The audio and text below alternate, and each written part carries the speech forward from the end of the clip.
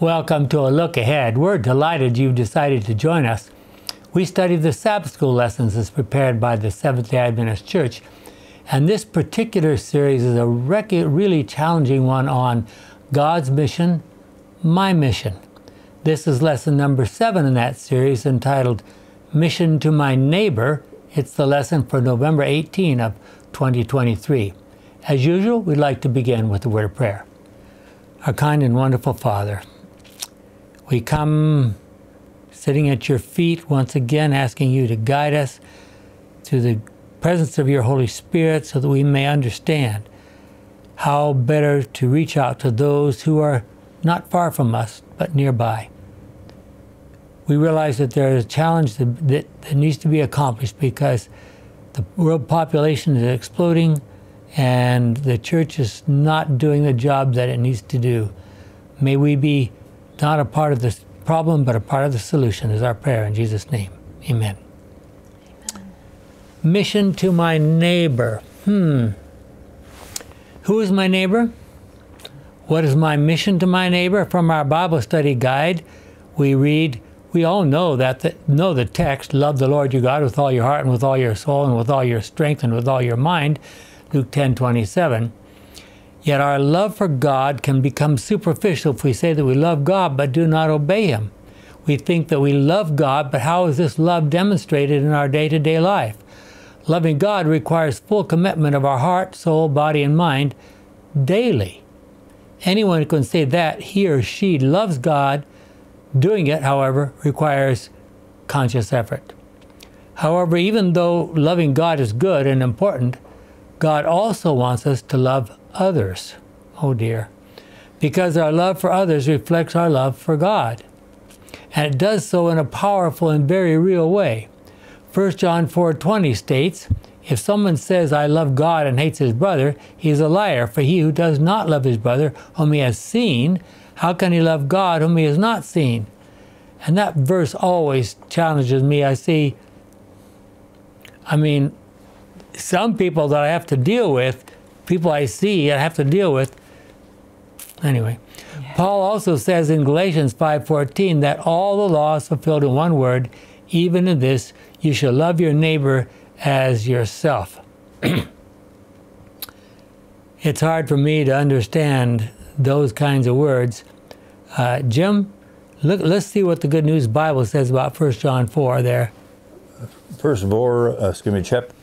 1 John chapter 4, verse 20. If we say we love God, but hate our brothers and sisters, we are liars. For people cannot love God, whom they have not seen, if they do not love their brothers and sisters, whom they have seen. American Bible Society, Good News Translation. That's the problem. Some of them, you're not too sure about them when you see them, their behavior. Yeah. Does this verse seem correct to you? Really, what is love, though, in that type of situation? Well, clearly God speaks of love as a principle. Okay. And the principle means you love them because they are God's children. You love them because they need the love and you need to love them. It's good for you. You wouldn't do harm to them. Right. But you allow things to happen to them. Yeah, primarily because you don't have any control of that. Well, whatever it is, yeah. Even if you had control, that is not our job. Sometimes some consequences of people's misbehavior, they suffer consequences. Mm-hmm. Notice that it says, if you do not love your brothers and sisters, does that imply only other church members? No. So in the context, you could interpret to mean only other church members. That might make it a little easier. I don't know. I don't know. What? I'm not sure. Yeah. How should these ideas in this passage of Scripture apply to us in 2023? There are some questions that are so significant that they are asked over and over again, despite the fact that different people have given quite different answers. They are called the existential questions. And those questions are, just in stating in one form, where did we come from? Why are we here? How can we do the most good while we are here? And of course, that not everybody's trying to do the most good, but how can we do something significant while we're here? And where do we go after we die? Those are pretty basic questions. In contrast to the length of time that the universe has existed, or even the length of time that our solar system has existed, our individual lives seem like a vapor that appears for a little time and then vanishes away. James 4:14 from the New King James Version. So the next question to ask is, if we do not spend time in eternity with God in heaven, what is the other option? Jennifer? 1 Corinthians chapter 15, verses 30 to 32. And as for us, why would we run the risk of danger every hour? My brothers and sisters, I face death every day. The pride I have in you, in our life in union with Christ Jesus our Lord, makes me declare this. If I have, as it were, fought, quote, wild beasts here in Ephesus simply from human motives, what have I gained? But if the dead are not raised to life, then, as the saying goes, let us eat and drink, for tomorrow we will die. Good News Bible. When I read that quotation, I remember my visit to Ephesus. And what I know about Ephesus, it is estimated that Ephesus had 250,000 inhabitants. We live in between a couple of cities here in Loma Linda, each with, roughly that number of people. How did Paul, without any mass communication of any kind, arrive in that place and turn the place upside down in just a short time? I mean, he wasn't an Ephesian. He was a foreigner. I mean, obviously he had God's help, but I mean, would that be possible in our day? If you just do something provocative enough, you will get attention, whether it's good or bad. Here's one of the things that he did, or not that he was responsible for, I guess you would say. They could take handkerchiefs from him, take it to sick people, and the sick people would get well. That would probably impress people. That would be. Well, and then the quotation goes on to say, as Jennifer already read to us. Well, go ahead and read the rest of it there. Did you finish it? I did finish it. Okay, and as we know, there are many other religions in the world. There are also many who don't think religion should have anything to do with our lives. Gordon? From the Bible Study Guide. For instance, our Muslim friends ask us questions related to Jesus' divinity, such as, where in the Bible does Jesus say he is God? Or why do you say there is one God when you have three persons in the Trinity? Though these seem to be provocative questions, yet the heartfelt need for Jesus can be genuine and can represent a deep longing or emptiness of those questions, of those asking the questions. We don't know their hearts. We don't need to. We simply need to minister to others the best we can, regardless of their deepest motives. The Bible Study Guide for Monday. Yeah. The Bible is full of principles and ideas illustrated by many stories that help to answer the most important questions. For example, Acts 17:11. Myra? The people there in Berea were more open-minded than the people in Thessalonica.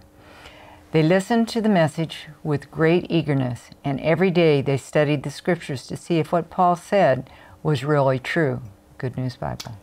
And I'm going to ask you to read those next two verses in a moment, but that raises another question in my mind. They read the scriptures? Where did they get copies of the scriptures? Did the Jewish communities there have copies of the scriptures? Did they maybe go for prayer meeting? Yeah. Well, but it says every day they studied the scriptures. Well, maybe they went for prayer meeting every day. But somebody would still have to have copies of the scriptures. Oh, someone did. Incredibly expensive. Maybe just somebody's editing. A literary license. Well, no, we're not going to go there. Okay, go ahead. Okay, 1 Corinthians 15:3 says, I passed on to you what I received, which is of the greatest importance, that Christ died for our sins, as written in the Scriptures. And then 2 Timothy 3:16. All Scripture is inspired by God and is useful. Footnote. Every Scripture is inspired by God. No, every Scripture inspired by God is also useful. Yes. That's the important part. For teaching the truth, rebuking error, correcting fault, and giving instruction for right living. Good News Bible. Now, the reason we need to say that, the footnote version, is because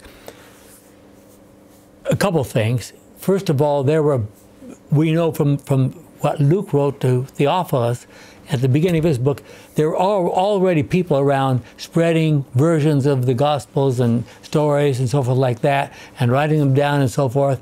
And Paul is writing to Timothy, and he's saying to Timothy, Timothy, you have learned from me how to distinguish between what is truth and what is not truth. Don't let any of these other stories that are going around distract you or make you think that, you know, what we believe is not true. So it's the Scriptures which are inspired that are useful, not all those other things. Didn't Scripture in that context just mean writings? Yes, exactly. So it didn't necessarily mean what we think of as a book bound Bible. No. It wasn't a bound Bible. It was not. No. Yeah, at very best, you had a scroll with a book, with a handwritten copy of the Bible, or portions of one book of the Bible. Yeah. The way that is generally written is it's assumed that because something was in writing that it was inspired by God. And what you pointed out, the correct translation is it's only the inspired writings. Yeah. The writings that are inspired by God are useful. The rest of them may or may not be. Yeah. Okay, one more. Okay, Luke 10:26. Jesus answered him, "What do the Scriptures say? How do you interpret them?" Good News. Okay. However, there are many people who do not want to bother themselves with an effort to search the Scriptures to work out the answer. Someone give us the Pablum version of what they're supposed to believe, and that'll do. Others approach Scripture with a number of preconceived ideas which prevent them from understanding the Bible correctly. Could we fall into one or the other of those categories? Of course, we need to recognize that the Bible stories happened in a different context and different culture using different languages than we use today. It is important for us to try to understand the stories in their context, and that is a challenge we need to understand, but it's possible to deal with. But there's a big difference between having the right Bible answers and actually living them out in one's life. Oh dear. James 2:17 through 22. And James, remember, was the older stepbrother of Jesus, son of Joseph but not of Mary. So it is with faith. If it is alone and includes no actions, then it is dead. But someone will say, one person has faith, another has actions. My answer is, show me how anyone can have faith without actions. I will show you my faith by my actions. Do you believe that there's only one God? Good. The demons also believe, and that's the word that means faith. The demons also have faith and tremble with fear. You fool, do you want to be shown that faith without actions is useless? How was our ancestor Abraham put right with God? It was through his actions when he offered his son Isaac on the altar. Can't you see his faith and his actions worked together? His faith was made perfect through his actions. Wow. In other words, that's from our Good News Bible again. In other words, Christianity is a complete way of living our lives and not just a set of distinct beliefs or doctrines. And this is one of the things that so many people think, well, I believe all the right things. Doesn't that make me, I'm just ready for the kingdom, right? James 2. Jim? James 2, verses 15 to 16. Suppose there are brothers or sisters who need clothes and don't have enough to eat. What good is there in your saying to them, God bless you, keep warm and eat well, if you don't give them the necessities of life? Good News Bible. Pretty hard to argue with that argument, is it? How much? There's a version of the Bible, Bible, quote unquote, it's today's, it's not called Today's English, but it's for Modern Man or something, and it's with cartoons and so on, and there's this, no, it's the Gospel According to Snoopy, that's what it was. Okay. And here's a picture of Snoopy and, you know, the person out in the cold and so on, and have a good day. You know, not help, but have a good day. I'll be praying for you. Yeah. Probably, yeah. Don't lift a finger, but How much do we care about the welfare of others? The members of the Philippian church were great friends of Paul, and they supported him to a considerable extent, even when he was in prison. They would send money to him and send other things he needed. In turn, he essentially said, you Philippians, quote now, you Philippians need to look after one another's interest, not just your own. So, I mean, it seems like they were doing that. Probably the best known love passage in the entire Bible is 1 Corinthians 13. Jennifer? 1 Corinthians 13, verses 1 through 13. I may be able to speak the languages of human beings and even of angels, but if I have no love, my speech is no more than a noisy gong or a clanging bell. I may have the gift of inspired preaching. I may have all knowledge and understand all secrets. I may have all the faith needed to move mountains. But if I have no love, I am nothing. I may give away everything I have and even give up my body to be burnt. But if I have no love, this does me no good. Love is patient and kind. It is not jealous or conceited or proud. Love is not ill-mannered or selfish or irritable. Love does not keep a record of wrongs. Love is not happy with evil, but is happy with the truth. Love never gives up, and its faith, hope, and patience never fail. Love is eternal. There are inspired messages, but they are temporary. There are gifts of speaking in strange tongues, but they will cease. There is knowledge, but it will pass. For our gifts of knowledge and of inspired messages are only partial, but when what is perfect comes, then what is partial will disappear. When I was a child, my speech, feelings, and thinking were all those of a child. Now that I have grown up, I have no more use for childish ways. What we see now is like a dim image in a mirror. Then we shall see face to face. What I know now is only partial. Then it will be complete as God's knowledge of me. Meanwhile, these three remain: faith, hope, and love. And the greatest of these is love, from the Good News Bible. Wonderful. Is it really humanly possible to live up to all those criteria? Wow. Not without God's help. We do not know how the foreknowledge of Jesus actually worked. Was it that his Father had revealed to him each evening or in his night in prayer what was going to happen the next day? Or did he have inherent ability to perceive the truth about those who came to him and questioned him? What do you think? Did he have that kind of information? Just somebody walks by and he knows all about them just by looking at them? Or did God in the night before say, tomorrow you're going to have this and this and this and this happen to you, and this is the story behind those people? Yeah. You know, even today we have people around us who are more perceptive and interpreting your body language, you know, so maybe there's a combination of... It could be partly some of both, yeah. It's, if you read Desire of Ages from Ellen White, of course, she says, like, for example, that paralyzed man that they let down through the roof, she says he saw the man in his home way before he even, you know, and he drew him to him. And there are other times when it says something like that. That's not humanly possible as far as I know. Anyway. At least not by you or me. Yeah, you mean there might be some humans that do things that I can't do and you can't do? Yeah, but I don't think even those. Okay. And In the case of one Bible scholar who tried to trap Jesus, those are the scribes of his day, Jesus turned the question back on him. The scholar was able to answer his own question. Remember the question, who's my neighbor? Luke 10:25.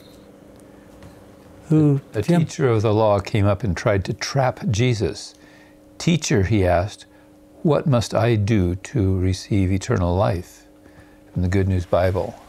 In the context, it seems pretty clear that the so-called scholar of the Scriptures was hoping to trap Jesus into saying something the Pharisees and Sadducees could use against him.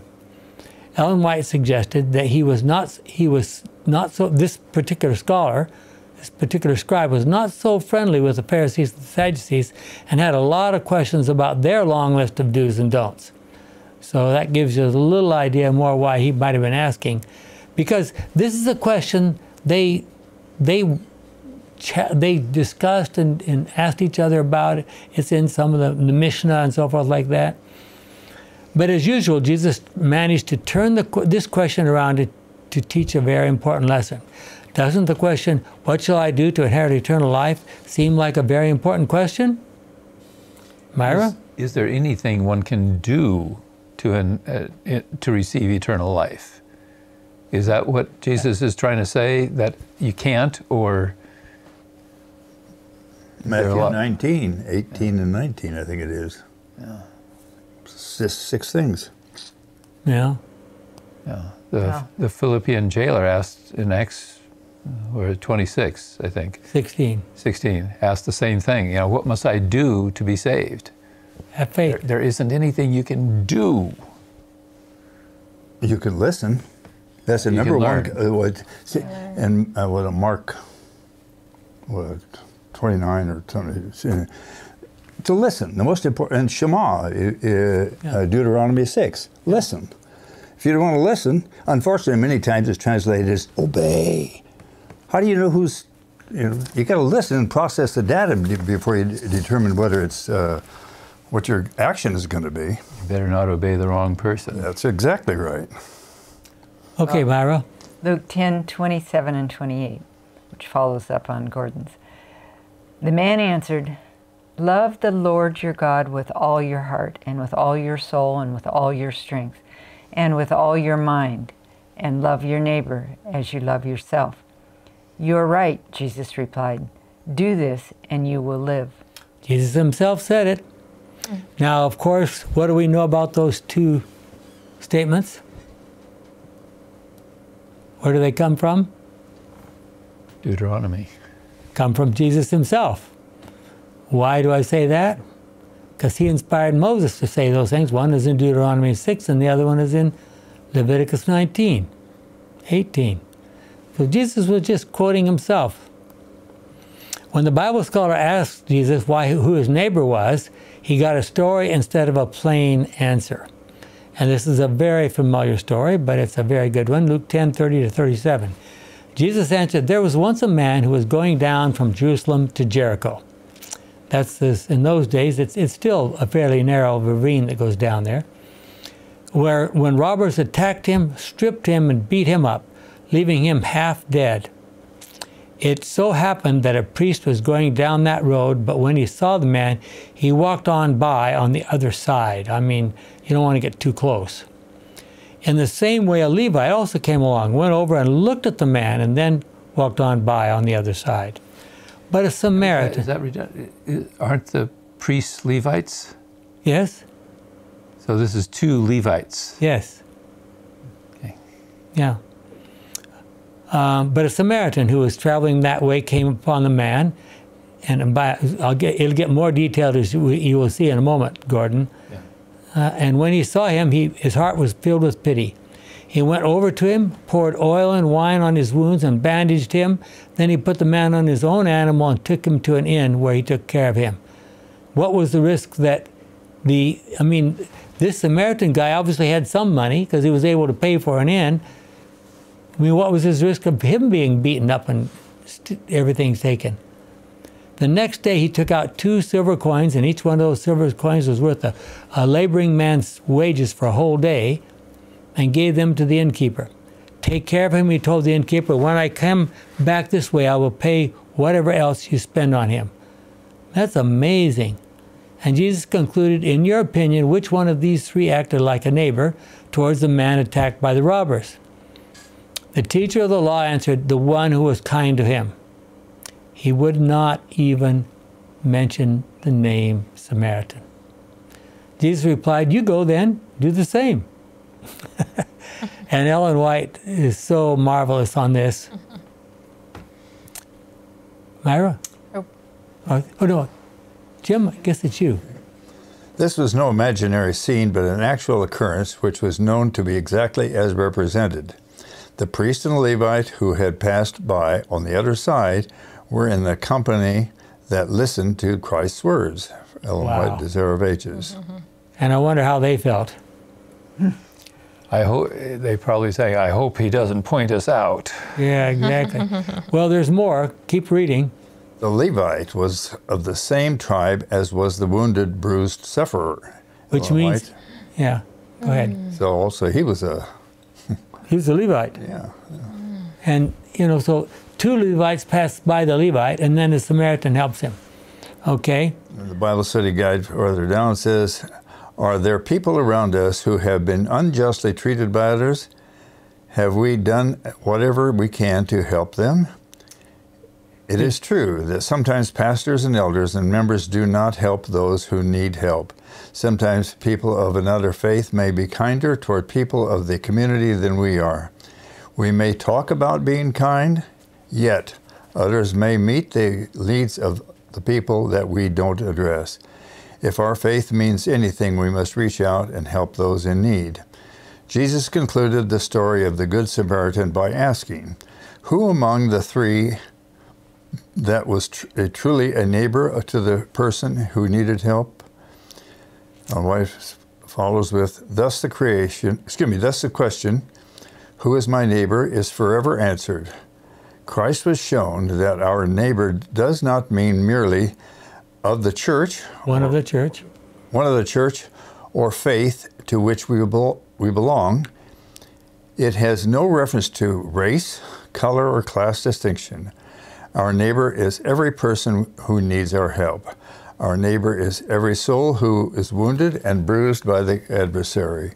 Our neighbor is everyone who is the property of God, the Desire of Ages. And then the BSG challenge is, begin praying daily for someone who is different from you, or even for someone you may not personally like. Wow. Pray for somebody you do not personally like. Can we do that? Is there any such person? Well, that's a good question. There's people that are unlikable, but... Okay, and then challenge up the next level. List at least 3 names of your acquaintances who are non-Adventists. Identify their needs, emotional, physical, social, and consider how you can minister personally to those needs. What can you do practically for them in the coming week? Wow. From our Bible study guide for Thursday. That's quite a challenge. It is interesting to notice that the scribe, who was supposed to be a biblical scholar, could not even bring himself to say the word Samaritan. So he said, the one who had mercy on him. How might this story be applied in our day? Should we be assisting whenever we see someone stopped beside our road who might need help? If not, are there other situations in which the story might be applicable? Yes. Okay, what do you think? Yes. Do we know the other members of our church well enough to know if some of them are hurting, or needy, or even hungry? Does your church have a definite plan for reaching out to help these people? I mean, look at these challenges. In another encounter with a scholar trying to trap Jesus, we read from Matthew chapter 22, verses 37 through 40. Jesus answered, love the Lord your God with all your heart, with all your soul, and with all your mind. This is the greatest and the most important commandment. The second most important commandment is like it. Love your neighbor as you love yourself. The whole law of Moses and the teachings of the prophets depend on these 2 commandments, from the Good News Bible. Okay, it seems like people would have discovered after a while that every time they raised a question with Jesus, trying to trap him, they would end up in trouble themselves. Do we also have troubles learning from our mistakes? That couldn't apply to any of us, could it? Is it easy to love your neighbor as you love yourself? How many people do you think are actually able to do that? Notice these words about that problem from Ellen White. I mean, obviously these are very, very pertinent questions, and so she comments about every one of them almost. From Christ's Object Lessons, love is the underlying principle of God's government in heaven and earth, and it must be the foundation of the Christian's character. This alone can make and keep him steadfast. This alone can enable him to withstand trial and temptation. Okay, love. Compare Ellen White's words with these by Paul, Micah, and John. Galatians 5:14. The whole law is summed up in one commandment: love your neighbor as you love yourself. Let me go on. Yeah, go ahead. Micah 6:6-8. What shall I bring to the Lord, the God of heaven, when I come to worship him? Shall I bring the best calves to burn as offerings to him? Will the Lord be pleased if I bring him thousands of sheep and endless streams of olive oil? Shall I offer him my firstborn child to pay for my sins?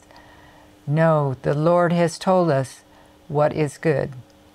What he requires of us is this: do what is just, to show constant love, and to live in humble fellowship with our Lord, with our God. Okay, are those things that we can do? Yeah, of course. Should be. Yeah. Okay, we'll go back to 1 John 4. If we say we love God, but hate our brothers, I'm sorry, my computer is jumping here, and hate our brothers and sisters, we are liars. For people cannot love God whom they have not seen, if they do not love their brothers and sisters whom they have seen. The command that Christ has given us is this: all who love God must love their brother or sister also. Does that mean if I have anybody that I have trouble getting along with, I can't love God? I'd rather see him use, instead of the word command, that is a prescription of how to live. God does not command anybody to do anything. And it's a terrible paradigm that many translations use, that God commands this. He doesn't command. We certainly are aware of the fact that there are many people in our world, especially in what is described as the third world, who are hungry and needy. And I spent 17 years in East Africa. I can tell you, I've watched children die of malnutrition, and that's just so sad. But most of us do not have the privilege of going and trying to help them personally.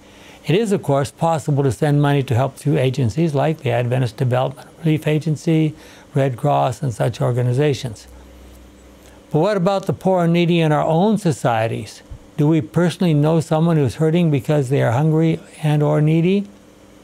What about the guys who are living under the bridge and beside either the railroad tracks or the car or the auto overpasses and so forth? What about people who are facing injustice, even bigotry? This is a huge problem around the world today. Well, is it pure religion?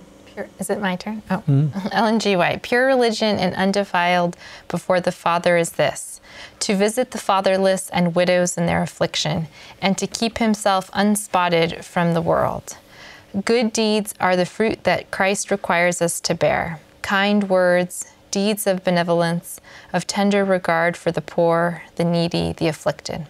When hearts sympathize with heart's burden, with discouragement and grief, when the hand dispenses to the needy, when the naked are clothed, the stranger made welcome to a seat in your parlor and a place in your heart, angels are coming very near, and an answering strain is responded to in heaven. Okay, I'm going to interrupt for just a second. Is it safe for us to welcome strangers into our home in 2023? if you want to be a statistic, run the risk of being a statistic. Yeah. So where does this, I mean, does that mean that because we live in a dangerous society, we can't do this anymore? I think there are ways to do this without pulling a person out of their homelessness. Mm-hmm. I mean, yes, we need to help the homeless, but listening to your next door neighbor talk about their needs or their surgeries or their whatever, and helping them maybe just as beneficial. Does this mean that we should have a pocket full of $5 bills, and every time we see somebody standing in the corner, we hand one out?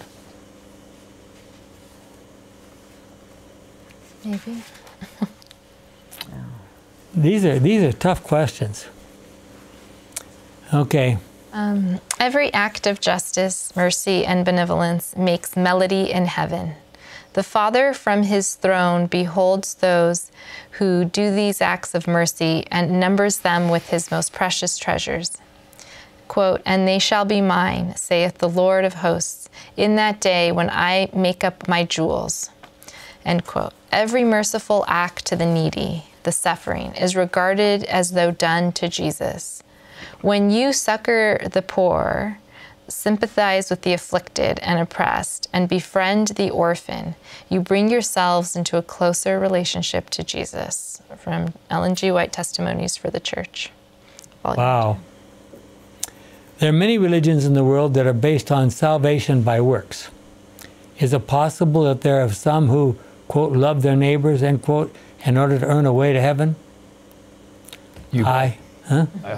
I'm sure there are. Yes. I could think of some examples of people who are not even Christians, that was their attitude. How can we tell whether we are trying to earn our way to heaven by doing good deeds, or whether our Christianity just produces the right kind of behavior? Do you do it because you're trying to earn something, or you do it just because it's the right thing to do? Philippians 2, 5 through 8. The attitude you should have is the one that Christ Jesus had. He always had the nature of God, but he did not think that by force he should try to remain equal with God. Instead of this, of his own free will, he gave up all he had and took the nature of a servant. He became like a human being and appeared in human likeness. He was humble and walked the path of obedience, all the way to death, his death on the cross. Good News Bible. Wow. How good are we at identifying our natural prejudices and biases? We don't have any of those, do we? Don't everybody speak up at the same time. Jesus often faced the Pharisees, Sadducees, and Bible scholars one way or another. Finally, near the end of his life, he had these words to say. And we're going to share this passage. I've left out some of it, but it's a lengthy passage, but boy, the words are pretty potent. You want to start, Myra? Sure. Then Jesus spoke to the crowds and to his disciples. Teachers of the law and the Pharisees are the authorized interpreters of Moses' law. Let me interrupt there for a second. From the days of Ezra in the Old Testament, there were really very few people who could even read, and probably even fewer that could write. And so the Bible, the copies of Scripture were very carefully copied, so forth like that, by these people. And so if you were good enough and you're educated enough to do that kind of stuff, it was assumed that you would be informed with the material. I mean, how well would you know Genesis if you had copied the whole book by hand? I mean, think about it, you know? And so they assumed people would tend to ask them questions. Well, what about this? What about that? Well, if you ask a person a question and they spend a lot of time reading it, studying, maybe copying it, you would expect them to know the correct answer. So pretty soon, they pretty soon put themselves on a pedestal and said, yeah, we know the answers to Scripture. And of course, they started adding and adding and adding to the scriptures, and so they consider themselves authorities. So that's the kind of people we're talking about here. In Matthew 23, 7 places, Jesus says, "Woe unto you, scribes and Pharisees, you're hypocrites." That's what we're reading right now. Go ahead. Okay, so going back, the teachers of the law, the Pharisees, are the authorized interpreters of Moses' law. So you must obey and follow everything they tell you to do. Do not, however, imitate their actions, because they don't practice what they preach. Oh boy. How terrible for you, teachers of the law and Pharisees, you hypocrites! You lock the door to the kingdom of heaven in the people's faces, and you yourselves don't go in, nor do you allow those who are trying to enter. Okay, I'll pick it up there. How terrible for you, blind guides! You teach if someone swears by the temple, he isn't bound by his vow, but if he swears by the gold in the temple, he is bound. Blind fools, which is more important, the gold or the temple which makes the gold holy? How terrible for you, teachers of the law and Pharisees, you hypocrites! You give to God a tenth even of the seasoning herbs, such as mint, dill, and cumin, but you neglect to obey the really important teachings of the law, such as justice and mercy and honesty. I mean, those will cost you something. These you should practice without neglecting the others. Blind guides, you strain a fly out of your drink, but swallow a camel. How terrible for you, teachers of the law and Pharisees, you hypocrites! You're like whitewashed tombs which look fine on the outside, but are full of bones and decaying corpses on the inside. In the same way, on the outside you appear good to everybody, but inside you're full of hypocrisy and sins. Jim, you want to pick it up there? Starting at verse 29. How terrible for you, teachers of the law and Pharisees, you hypocrites! You make the tombs of the prophets and decorate the monuments of those who lived good lives. And you claim that if you had lived during the time of your ancestors, as a result, the punishment for the murder of all innocent people will fall on you. For the murder of innocent Abel to the murder of Zechariah son of Berechiah, whom you've murdered between the temple and the altar. I tell you, indeed, the punishment for all these murders will befall on the people of this day. Wow. Jerusalem, Jerusalem, you killed the prophets and stoned the messengers God has sent you. How many times have I wanted to put my arms around all of your people, just as a hen gathers her chicks under her wings, but you would not let me. And so your temple will be abandoned and empty. From now on, I tell you, you will never see me again until you say, God bless him who has come forth in the name of the Lord. You read a passage like that, and we just read it, and we think, oh, that's okay. Yeah, we understand that, and we know that Jesus died, and we know about all the trials, and we know that he rose from the dead, and there he was afterwards. But imagine the people who actually were there, and they heard him say this, and then they saw that, and what did the Pharisees and the Sadducees see on Monday, Tuesdays, and Wednesdays after resurrection morning? They were scared to death that they would walk down the street and there would be Jesus. Regarding those 7 woes regarding the scribes and Pharisees, remember Jeremiah was a precursor to that. In Jeremiah 8, verse 8, he says, the scribes have said, oh, we've got the law, but their lying pen has made it into a lie. Mm-hmm. Well, in other words, their version of things was a lie, not the scripture, but what they. Well, who are the scribes? It says the scripture. The scribes have made it into a lie. No, the prophets who wrote the scriptures, not the scribes, Well, the scribes were the only ones who copied. How many prophets are there that really qualify as a prophet? Well, that's. Yeah. There's a lot of that was edited. That material was edited after the Babylonian captivity. Well, it was translated from one language to another. Well, that's still an editing. From now on, I tell you, you will never see me again until you say, God bless him who comes in the name of the Lord. Did they think about that when Jesus was walking around in Jerusalem for 40 days. With the disciples. after the resurrection. Not every day, obviously, but from time to time. If Jesus were here today, would he be crying over your church or my church? Many people feel that the life of Jesus is spelled out in the New Testament. The life of Jesus is spelled out in the New Testament is very different from the descriptions of God in the Old Testament. However, consider these comments. Jennifer, I think that's yours. From the Bible Study Guide.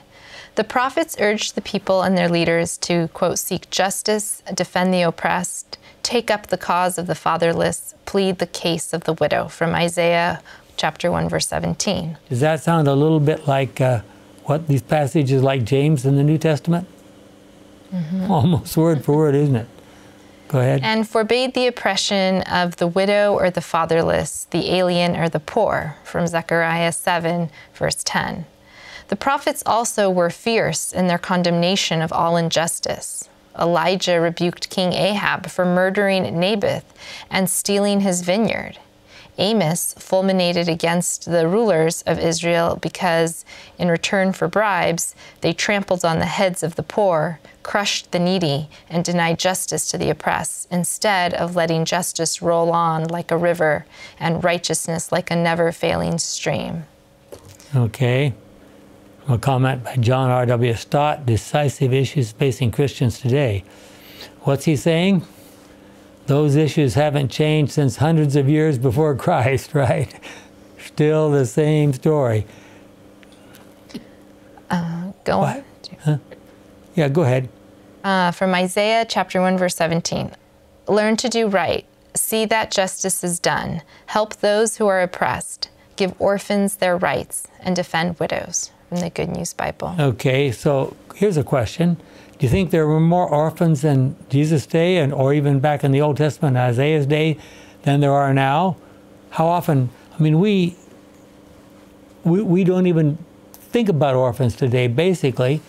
Do you know any orphans that are immediate friends and neighbors or something like that? I guess technically I would be an orphan since both my parents are dead, but that's not what we're talking about, right? We have a different system here. Yeah. There's orphans in the world, but in the United States, we have the foster care system, so. Yeah, okay. And the last verse is from Zechariah chapter 7, verse 10. Do not oppress widows, orphans, foreigners who live among you, or anyone else in need, and do not plan ways of harming one another, from the Good News Bible. Okay. And you think of things like what's happening on the border and so forth, yes? Well, the fact that Zechariah had to write that, don't plan ways to harm others. Yeah. I mean, it's no Crazy. better today.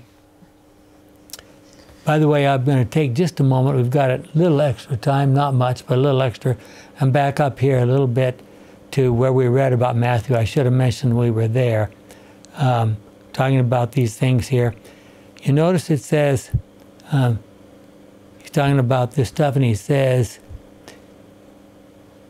from the murder of innocent Abel to the murder of Zechariah, son of Berechiah, whom you murdered between the temple. Why does he choose those? Well, we know why he chose Abel. He was the very first one, right? Why did he choose Zechariah? The last one in the Hebrew Bible. Last one in the Hebrew 2 Chronicles to die. And he was the son of who? Not Of whom? Berechiah. Not Berechiah. That's a mistake. He was the son of Jehoiada. Are Bible writers allowed to make mistakes? Or copyists or scribes? Well, there's no reason for a copyist to put it. Maybe, I suppose, but it would have been way back at the very beginning, because all the copies have it. All the copies we have available to us. And if the copyists are supposed to take care of things and make sure it's done right, why didn't someone fix it? That's the kind of questions that I would ask. Okay, dropping back down here. The prophets and urge. No, we read that. I'm sorry We're at already. the Bible Study Guide, the Yeah. section. The structure and society of Israel exalted labor, denounced idleness, expected fathers to train their sons to acquire skills with their hands, furthered human reciprocity and justice, and demonstrated an active concern for one's neighbors. And notably, quote, it respected the dignity of both men and women, the bearers of the divine image. And I mean, think of all the rules that they had back in the days of Moses when their nation was supposed to be a theocracy. And what a, you know... That's a misnomer. It wasn't. Well, that's what it was supposed to be. I'm not saying what it was. I'm saying it was supposed to be. God is going to control them? God didn't control it. Well, that's theocrat, means God controlling. Well, maybe you don't like the wording, but the idea was that God was supposed to be the one. I mean, look at what they did. They didn't even move until God picked up his cloud and moved on. I mean, those are things that God directed. And any time there was any kinds of a problem, he would come down to instruct Moses and say, do this, do that. That's quite often was for their protection. Obviously it was there for no argument about that, but it was at God's instructions. Well, they listened, I guess. Well, yeah, when they listened. Moreover, worship and obedience to God are directly related to justice and philanthropy. These sets go hand in hand, just as justice and mercy to one's neighbor are related to walking humbly before God. All instructions and regulations for the well-being and fair treatment of the poor, alien, orphan, and widow, and are vulnerable have their origins in God, the one who cares for his children and shows compassion and mercy to whomsoever needs him. And so that raises the question. We have a government now that has all the rules about how people are supposed to be taken care of, and they support to a certain extent. People are orphans, people are widows, and so forth. Does that remove the responsibility from us? No. No.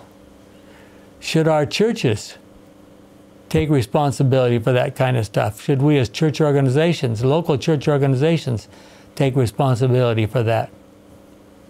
I mean, these are challenging questions. Well, in an echo of the biblical message, one writer sums up in this way the gospel directive for care for the poor. Quote, to speak about poverty is to touch the heart of God.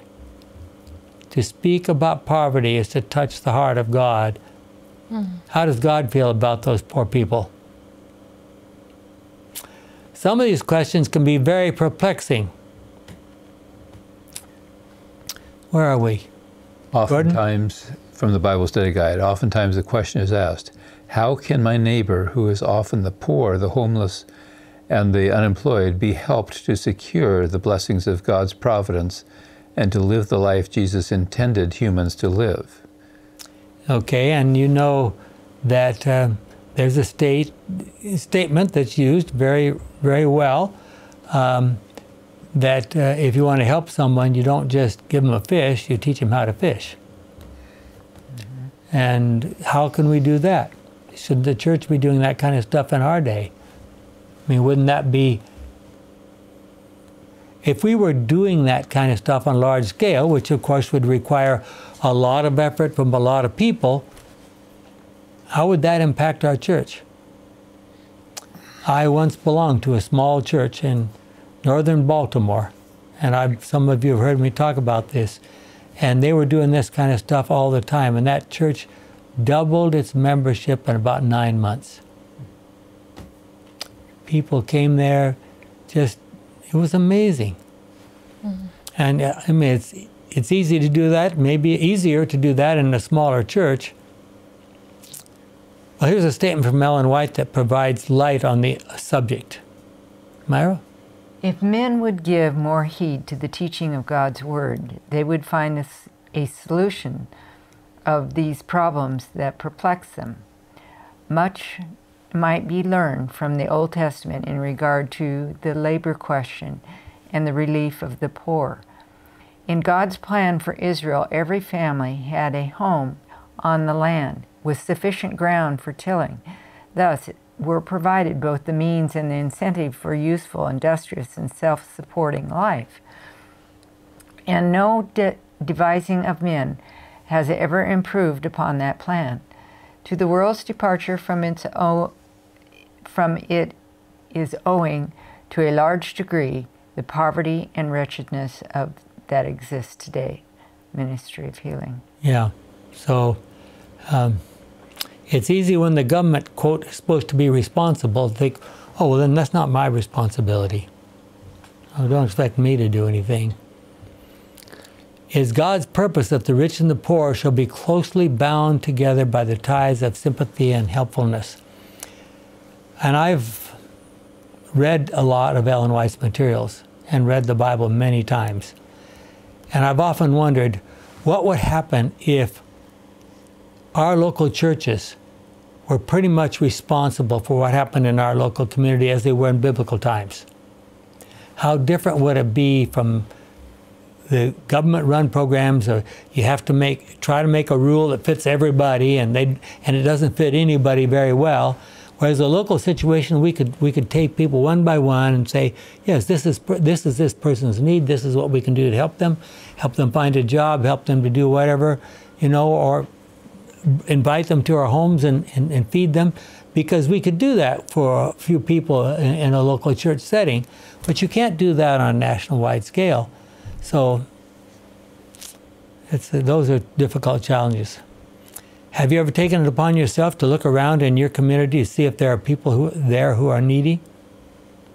How would that work? The message of, okay, I guess that would be my turn. The message of the Old Testament is a call to an ethical lifestyle modeled on what God has done for us in Christ. It's interesting that it talks about the Old Testament and then it talks about modeled for us in Christ. It has to do with following God's principles through living a life of witnessing, to helping and loving the neighbor and those in need as yourself.